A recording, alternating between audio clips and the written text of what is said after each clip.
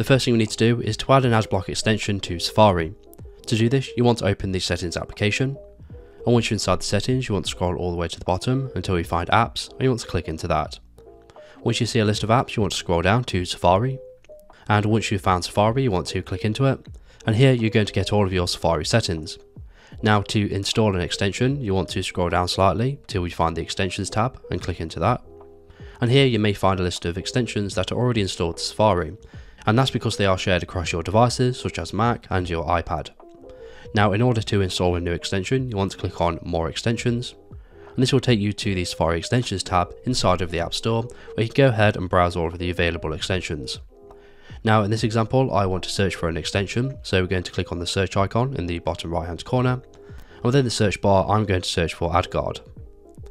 Once we've searched for it, it should be the top result, which looks like this, so we're going to click into it, and then you can scroll down to read more about it.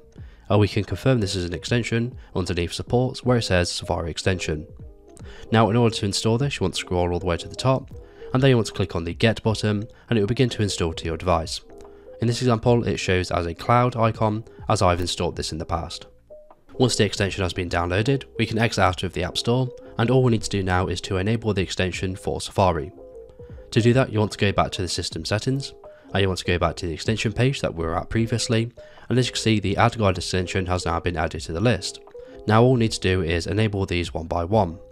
To do that, you want to click on the AdGuard extension, and then you want to click on Allow Extension, and you can also allow this in private browsing if you wish to do so. All we need to do now is to do this for each AdGuard extension.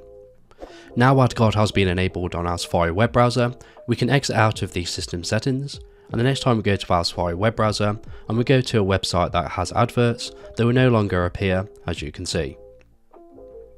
If you wish to access the AdGuard extension settings, you simply want to open the AdGuard application that downloaded with the extension, and here you can go ahead and customize the extension to your preferences.